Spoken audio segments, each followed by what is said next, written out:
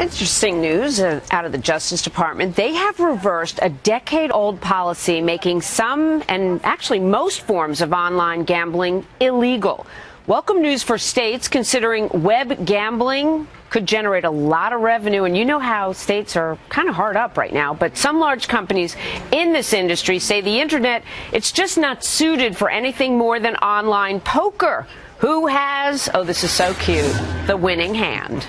Former federal prosecutor Doug Burns and criminal defense attorney Joey Jackson joining us now. Speaking of cute and oh so smart, guys, thanks for being here. Thank you, Jamie. You're sweet. Appreciate that. I'm not a gambler, personally. I think of bookies, in a room with 100 phone lines. But the Internet really has made a difference. But my question is, first for you, Doug, as a former federal prosecutor, who has jurisdiction over this? Was this a Justice Department question to begin with, and why? Or could the states do whatever they want? This is actually pretty tricky, Jamie. Under the Federal Wire Act of 1961, a federal law made it illegal to gamble online interstate. But here's the interesting thing: in sporting events or contests. Now, the Justice Department said that banned everything beyond sports. But the logical sort of seventh grade grammar is sporting events or contests means related to sports.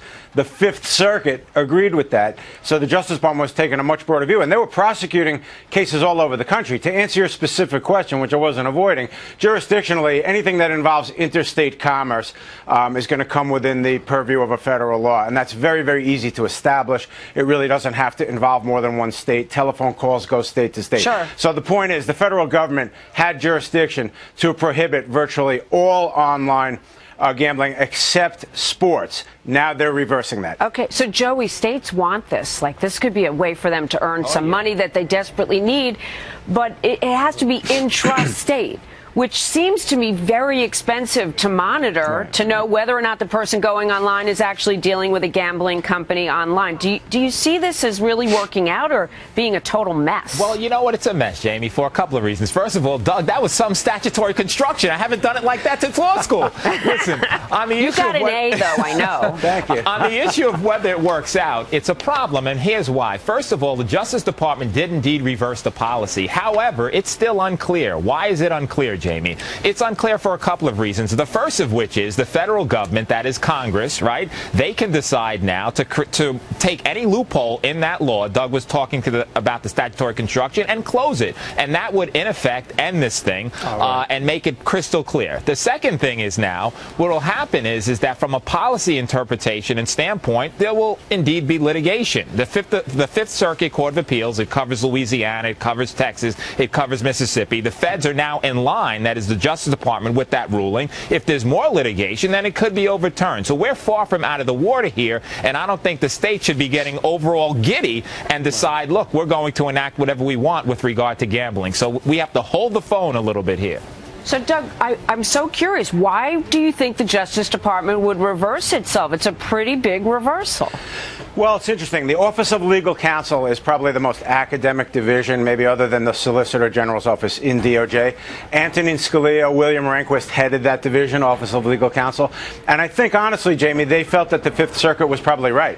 And the reality is that it was not a viable position anymore to say that sporting events or contests meant all gambling. If they wanted it to be that way, they would have written sporting events or sporting contests, And I think that the Office of Legal Counsel agreed. Now, there may be some sort of backstory, other aspects, but that's my legal analysis. And the other quick thing, Jamie, also is that there's actually a federal law which regulates Internet gambling, the Unlawful Internet Gambling Act. And as a result of that, it's another reason for the states not so soon. Yes. So even if I was born a gambling man, you like that, right, Jamie? I would, in effect, pause for the moment and see ultimately what happens here.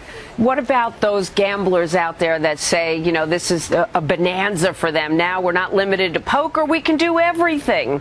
Do you think that they would be willing maybe to pay a little extra, since the states will probably put sales tax? Who knows what extra charges could come with this? Nothing's for nothing, right? Joey? You know, Jamie, I think to your point, it's a great thing for states. In the event that it was interpreted properly and now states would be allowed to do what they have to do here, it's a bonanza because everyone now is looking for revenue. We're in tough economic times. So if you can have gambling, you can legalize it, you can get the revenue from it, you can tax it, it's a wonderful thing. Whether or not that sees itself to fruition, given the litigation that could potentially occur, given the lobbying, we have to also mention, Jamie, that Harry Reid was already contacted by interest here to say, hey, take a look at this federal law again and see if the feds can't close the loophole here, if Congress can't do its job. So we're not out of the woods yet on this. No, so interesting, because when I first read the research on this, I thought to myself, my God, there are online gambling lobbyists. There must be. How hard did they have to work, do you think, Doug, on the Justice Department to get this reversal?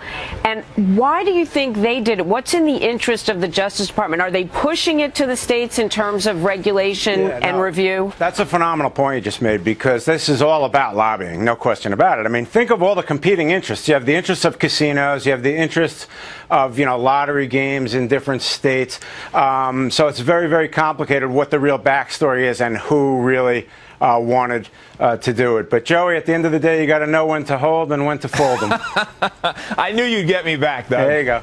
I wonder, there are gambling stocks, too. I mean, I wonder the impact of this. Do you think, Doug, that it will go beyond just the companies that are actually in this business right now? Because gambling stocks have always been an interesting investment, at least worth considering. Right. Well, I was discussing with Joey before we came on. I mean, traditionally you had offshore gambling sites, Costa Rica and others, and now it's going to come into the U.S., and I think there may very well be stock market activity and, public offerings, new activity. I think you may be right, sure.